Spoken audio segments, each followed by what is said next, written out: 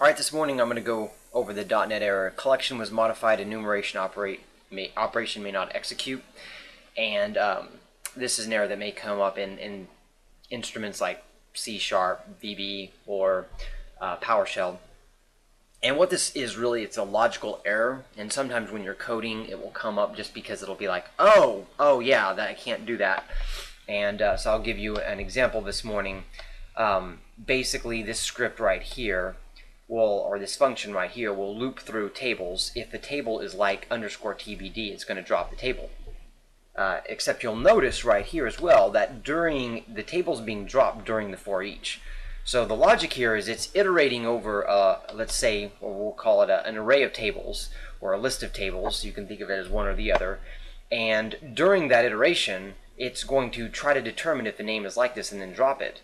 So what's happening is the logic basically here is it's trying to change the list array/array as it's going over it. And same thing as if we tried to create a table, we would get a similar error. Okay, so let's go ahead and go to SQL Server, and I believe we have currently no tables with these names. Okay, so let's go ahead and create the tables. So that way we get to generate errors.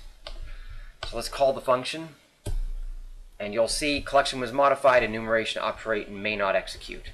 And it did actually remove, I believe it's table TBD, yes. So it did remove one of them, but now it's been modified. So it's not going to continue.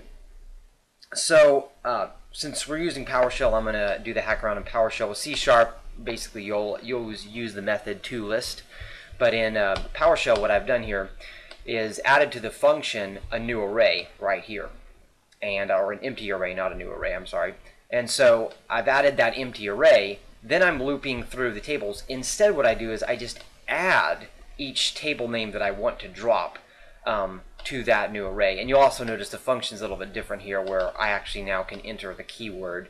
And so then after this for each loop is done, now we go through the array/list of tables, and then we'll go through this array and actually remove the tables, because this array will hold each table that we want to drop. And so of course, let's just go through this. And you may wonder, okay, well, why is it that when we're removing tables in this array versus this array up here, this works? Because we're actually not removing the tables from this array. The tables still exist in the array. We're actually calling drop table on the server and database. That's why. So the array is actually still here. We're not removing elements from this array, right? This each table array.